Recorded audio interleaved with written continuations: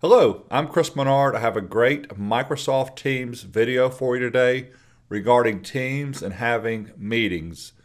Teams now allows you, before you join a scheduled meeting or an impromptu meeting, to take a look at your video settings, your audio settings, and even pick your background. So let's take a look at this. This only worked for me with Teams on the desktop version. I tried it with Teams on the web. It's not there yet. So here we go. Again, doesn't matter whether I'm joining a scheduled meeting or an impromptu meeting. So I'm gonna just go ahead and quickly just start a meeting. Okay, so the meeting started. A little unorthodox. I'm recording with one camera while I've got my Logitech camera running in my Teams meeting. So here we go. Up at the top is the name of the meeting. Here is your camera settings. I just turned my Logitech camera off that I use in Teams. I'm going to turn it back on, back off, no big deal. Over here on the right are your audio settings. Don't use audio as selected. Here would be the headset I may use for this meeting. So computer audio.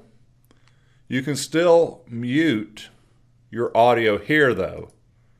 So this is don't use audio, this is computer audio. If you have multiple audio devices, maybe you got a couple different headsets. I know you can't see it, but I have a Blue Yeti mic running right here. Maybe I want to use that in the meeting. Here are your open device settings. Look over on the right-hand panel. Right there's my Yeti, not using that.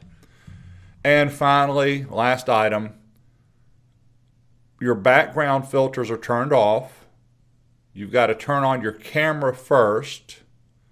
If you don't like the camera using, because I've actually got two cameras here, this is another way to get to device settings. So this will get you to device settings, and this icon will get you to device settings.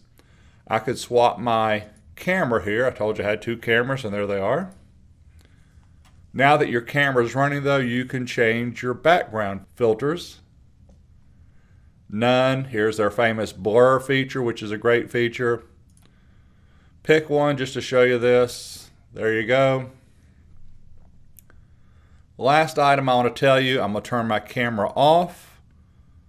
I'm going to turn the audio off. If you join a meeting, and let's say you either messed up one of those settings and hit join now, that would be right up here under more actions, and then again there is your device settings. So that is how you handle the audio and video for a scheduled or an impromptu Microsoft Teams meeting. If you can get the audio and the video down, that's most of the battle anyway. Let me know if you have any questions or comments, and I appreciate your time. Feel free to subscribe to my channel. Have a great day.